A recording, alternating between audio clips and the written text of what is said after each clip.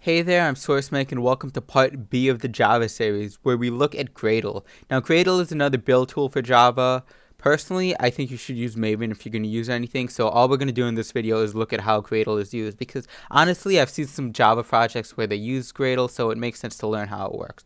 As usual, I've got my website open. It's got the few commands that we need to install and use Gradle, so go ahead and click the link below this video if you'd like to get to this webpage, and while you're down there, hit the subscribe button for this YouTube channel. So you see we just did the Maven project, and let's create a new folder for Gradle. We're going to make a Gradle project, and the first thing we got to do is we got to install Gradle. Now luckily for us, what we're going to do is do it through Ubuntu. We're not going to download anything special to do anything special. So the first thing we do is sudo add apt repository ppa cwchen Gradle. Now I'll be 100% honest with you. I have no idea what this package is exactly, but you know, basically what the command does is it goes to the package and it updates Gradle to the latest version. So what you need to do is you need to apt-get update next. So basically what we did was we don't know if the Gradle version that came with our Ubuntu 16 when we installed it is up to date. It's probably not. So what we're doing is we are updating the repository and then we just updated it. And now we're going to actually install it. So sudo apt-get install Gradle.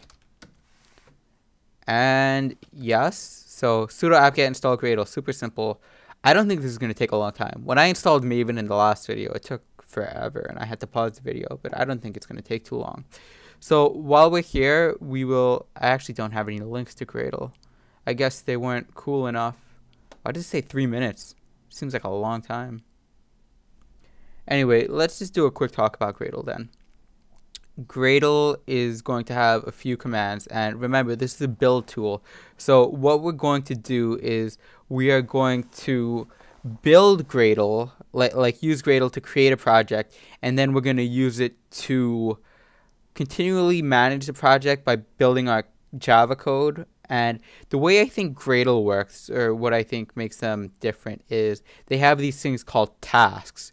Now, tasks are basically bash scripts that handle doing certain tasks. And Gradle has you build Java by doing, like, I think they have like a build task, and you use that build task to actually do it, to like compile and run your Java code.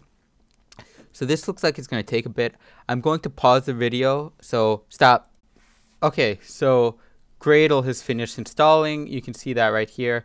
And we're just going to use the last few lines. So let's make a project. So we say Gradle init, and the type of project that we're making is a Java application. And I think Gradle can do a whole bunch of other things like scale applications and other tasks. I don't even know. They do a bunch of things, but we care about it for Java purposes. So you can see that the build is successful and Gradle put a lot of stuff into this folder. And one thing is settings.gradle, which is just one line. The root project.name is Gradle. Okay. And build.gradle has a bunch of stuff for us too, and it specifies the plugins for Java and application. It says the main class name is app, and it specifies some dependencies for our project as well as the version numbers. And yeah, so again, build.gradle is sort of like pom.xml for Maven. It is a manifest file that specifies what our project libraries are, and it takes care of things for us. So in source, we've got main and test, exactly like Maven. I keep getting the names confused.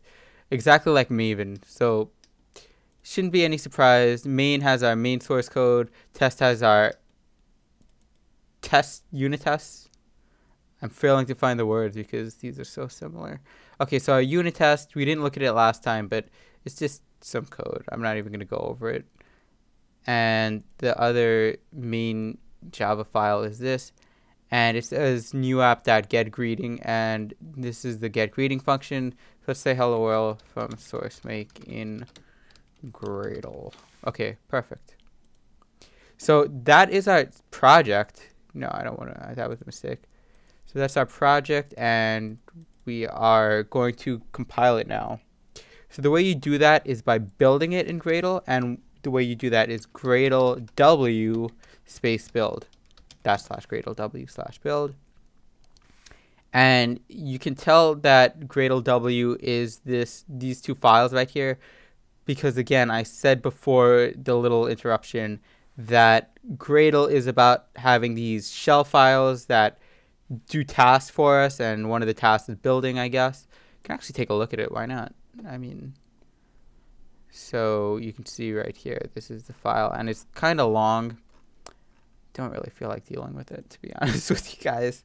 So it's going to build our project for us, and I guess it's got a bunch of things to do. So 7 actionable tasks that got executed.